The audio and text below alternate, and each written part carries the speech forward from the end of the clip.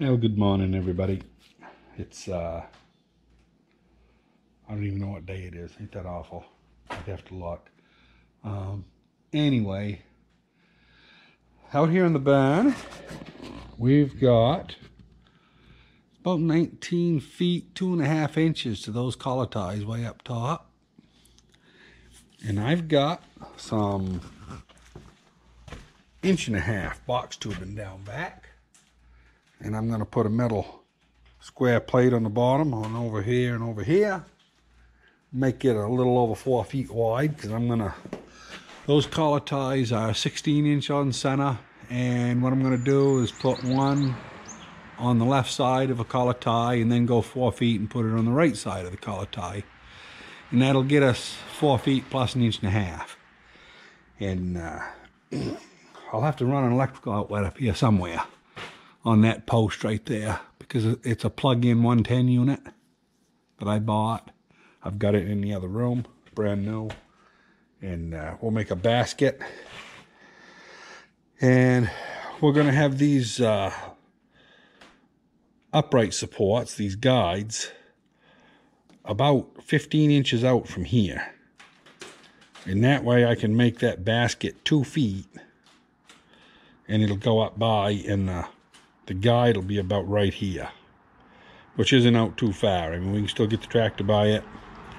And when you're not using the basket, it's going to be left up top. And what I'm going to do is I'm going to put two pinholes in it. And we can drop like a resitch pin through it underneath it when we're not using it. And that way, if kids are visiting or whatever and they go to use it, they'll frig with it. It can't come down on nobody. It's not going to be for people. It's not going to have safety latches to catch it. You know, it's going to be a common sense deal. You know, you load it with boxes, walk up the stairs. I mean, the stairs are only right here. You know, just walk it up and down the stairs. Grab a hold to control and bring your stuff up to you. And that way we won't have to lift it and lug it up and down the stairs like we've always done. My wife lugs the boxes down backwards. She backs down and slides it behind her. Makes me nervous. That's what we're doing this for, because I don't want her to get hurt.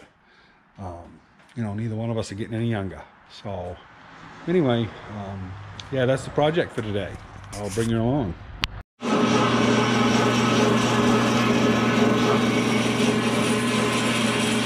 This is 19 feet, 8 inches. That's what that tube is. That's what it takes to get up to the top of that collar tie.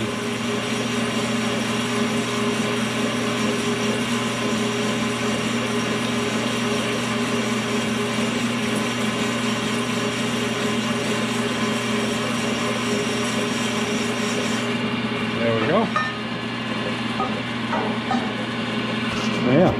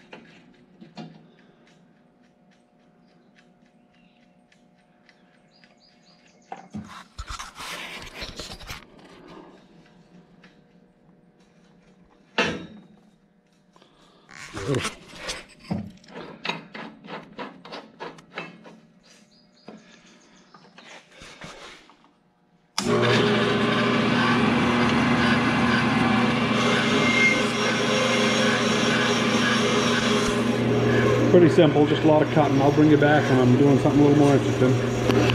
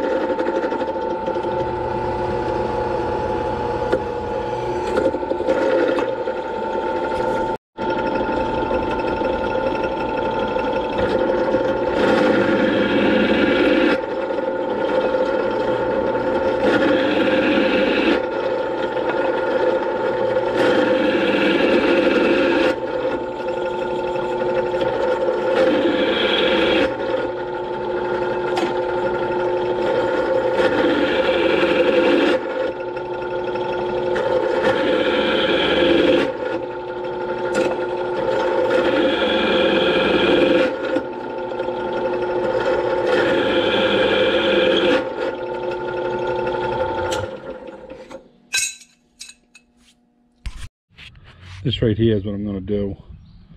I've drilled them for a drywall screw, and I'm just going to hold them down the floor with 4 drywall screws. It's not going to be a heavy duty lift, and it's not made for people. So, you know, pretty simple. I'll be back when we get the welder going.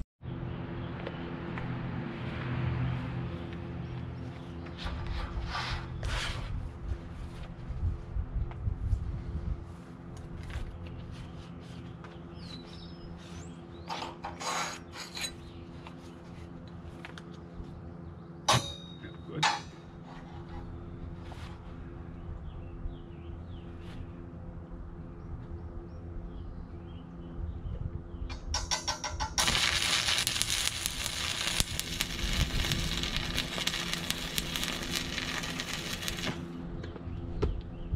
That.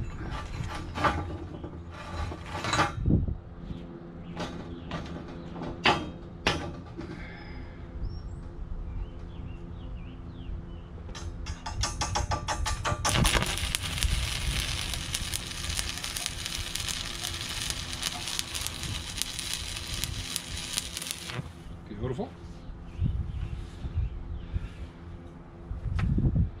And that is all that needs. That is going to be, yeah, it looks pretty square. It's square enough.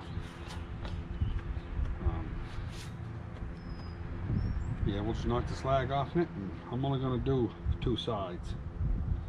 And if it sweats on the inside because the temperature changes, you know, it can weep out the bottom. I know a lot of stuff, boy, if you tighten stuff right up, it'll sweat sometimes and cause you problems. So anyway, there's one done. We'll lug it upstairs, see what it looks like.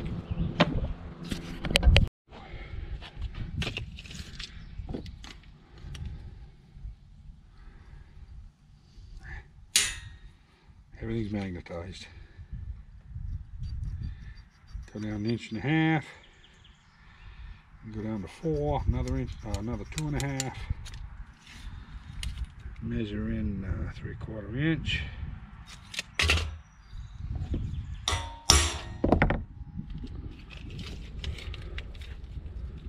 And measure in 3/4 inch right there.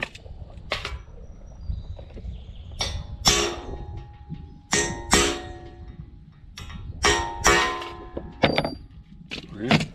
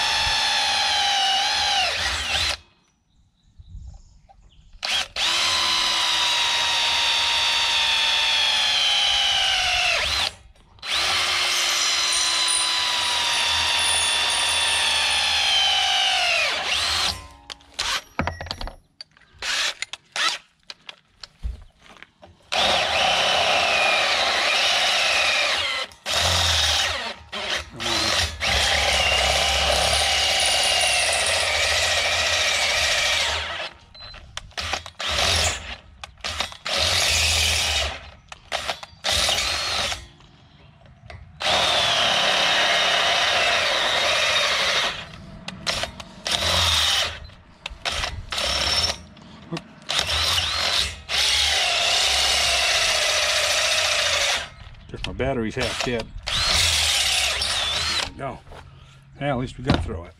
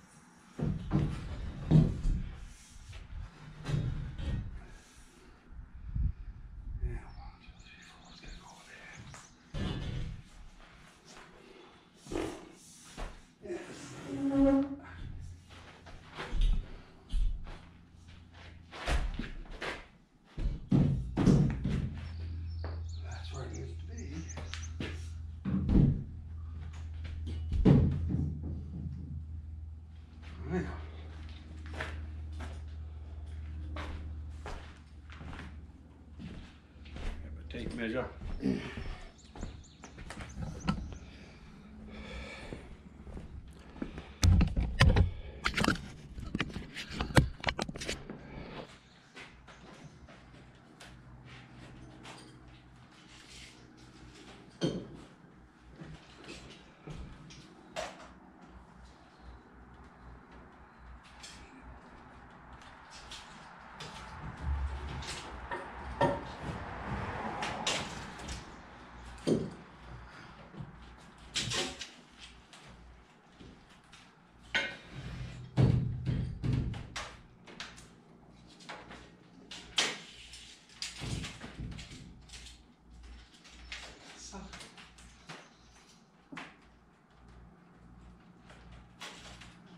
There.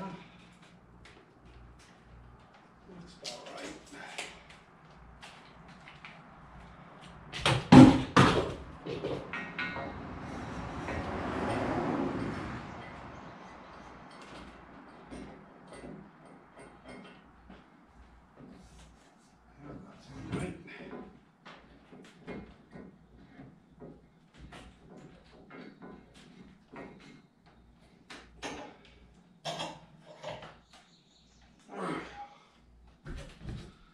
Beautiful.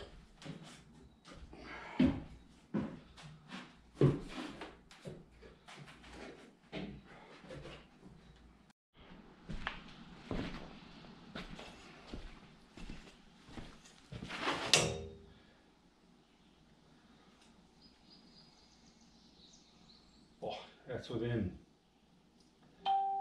Actually, there's something in the steel. There we go. Pretty close. Bottom might have to go out an 1/8 or so. Anyway, there was close.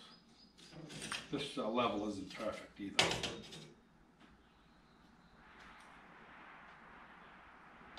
Yeah, so been used and abused. But anyway, I got better ones downstairs, but it's good enough. I need 49 3/4, which I've got right dead on right now. And that one's 16 5/8 out, and this one's 16 5/8. The only thing that could be off a little bit is my measurement up top, because that's a hard place to get an eye on square, but it's close. We'll, when I get this all together, I'm gonna put the carriage into it, or the elevator, and run it, and make sure that everything goes good before I actually drill the holes up in the collar ties. So anyway, we'll start making the basket. Well, I've been doing some cutting off camera. These here are 5-footers. They're for the uprights of the basket. There's 4 of them. And I've got 2, well, they're outside there. I'll go on out and show you what I'm going to do. Those are the uprights for the middle of the basket. And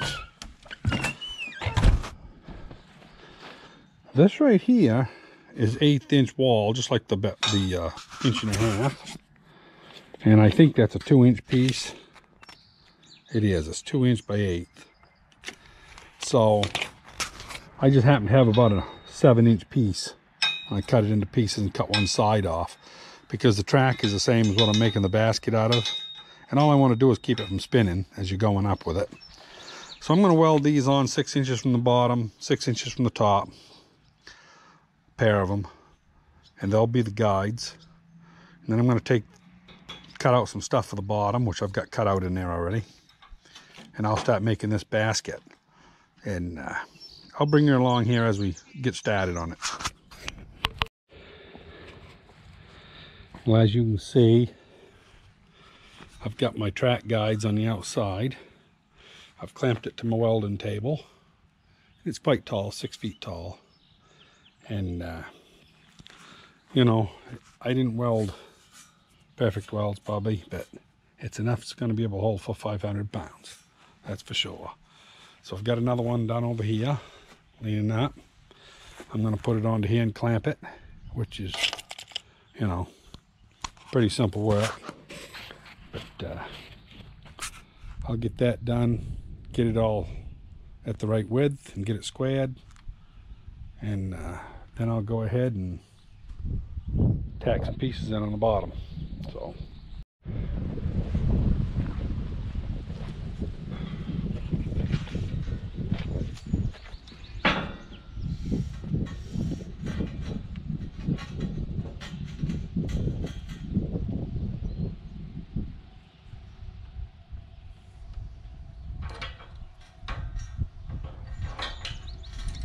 easy.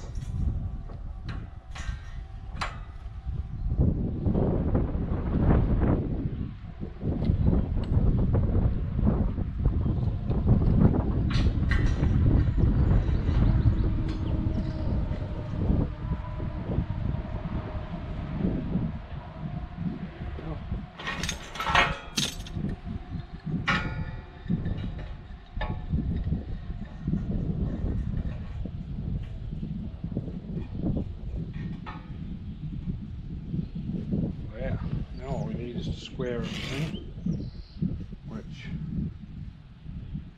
I guess, yeah, I can square this out right. I got a big square in there.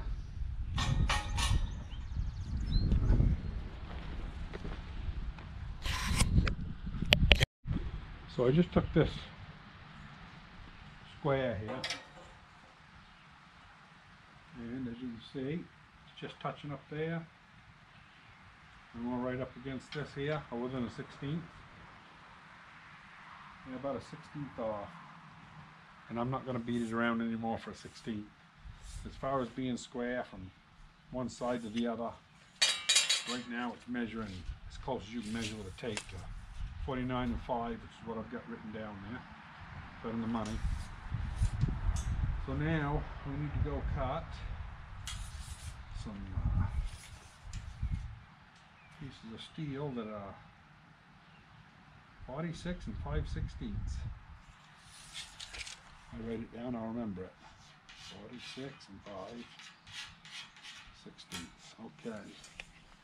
So I'm going to go in on the bandsaw. I'll cut me out 2 pieces and I'll be back.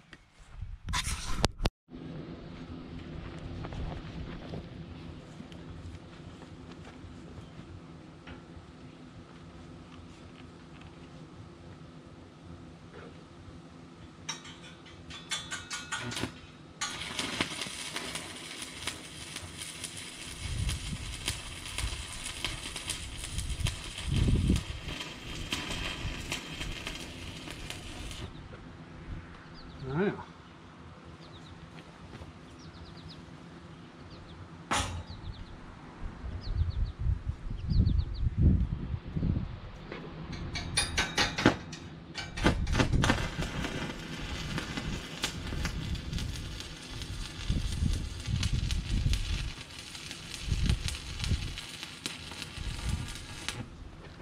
beautiful. Put the other side in. Make sure it's square. Not very much. We'll do some heating with a torch, but I don't think it'll be too bad.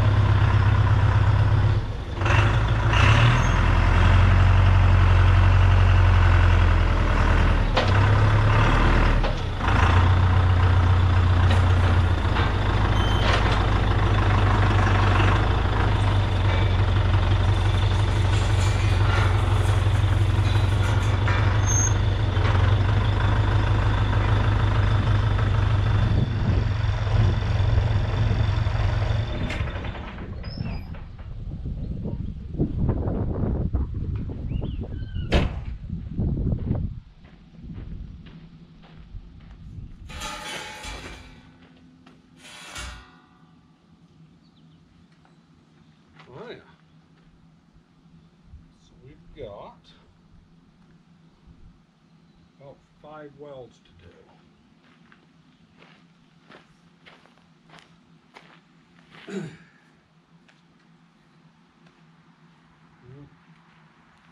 Put them 2 there to do. 2 down. Not bad.